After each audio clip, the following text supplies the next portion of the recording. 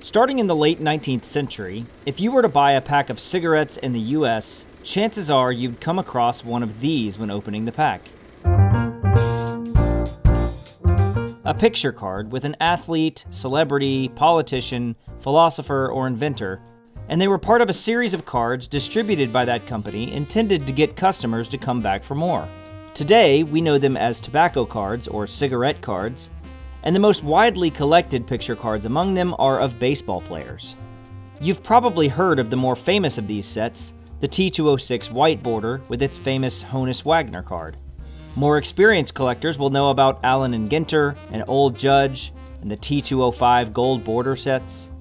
And all of these cards feature some of the most popular players at the time, like Ty Cobb, Christy Mathewson, Frank Chance. The opportunity to promote popular baseball players as a way to sell more tobacco was not lost on these companies. But it was also a chance for baseball fans to see the players they'd heard of in color for the first time. But what about seeing an entire team for the first time? What about instead of just one player, you got the full squad? That was the idea of one tobacco company in 1913. And the result was a beautifully designed set of 16 baseball cards that is unlike any others from this time period. The Liggett and Myers Tobacco Company started producing Fatima Cigarettes in the 1870s.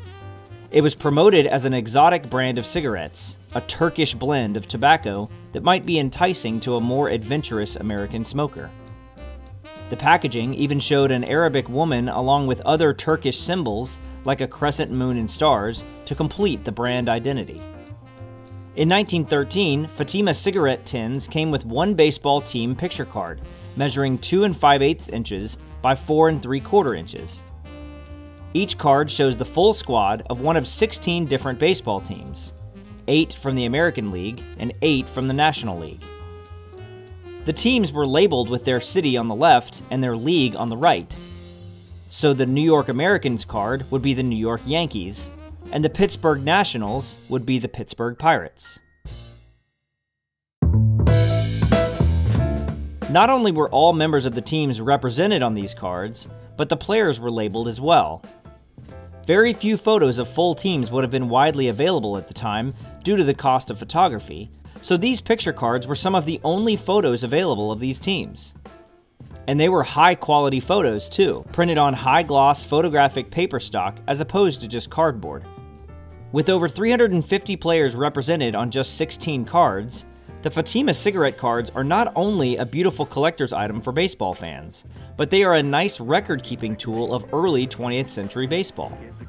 For some players on these teams, this might have been the only card or photo they ever appeared on. This Pittsburgh Pirates card is a good example of this.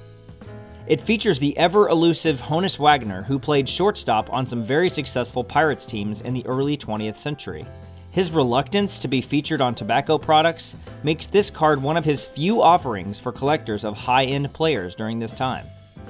But this card also has players like Ed Mincer, a short outfielder with an even shorter career in Pittsburgh. He's on this card, making it one of the few photos of Ed Mincer in history. The cards also showed managers and mascots, most of which had no other pictures made. A collector's item like this doubles as an historical artifact. For cards that are now over 110 years old, Fatima team cards have held up surprisingly well over time. This is in part due to the high-quality photo paper they were printed on. But like most cards in this era, there are very few of these found in high grades. There have been 1,765 Fatima team cards submitted for grading at PSA, with only 9 receiving near mint or better grades. The majority of the cards submitted received no higher than a PSA 3.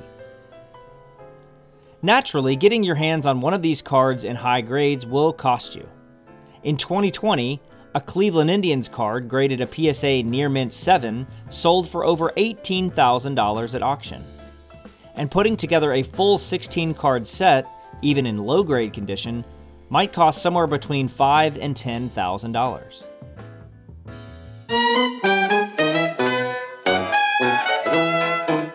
In 1913, tins of Fatima cigarettes cost only 15 cents. They came with 20 cigarettes and one team picture card. They quickly became one of the most popular cigarette brands in the country, And though the brand was discontinued in the 1980s, their legacy as a baseball card set and as an important historical artifact lives on forever.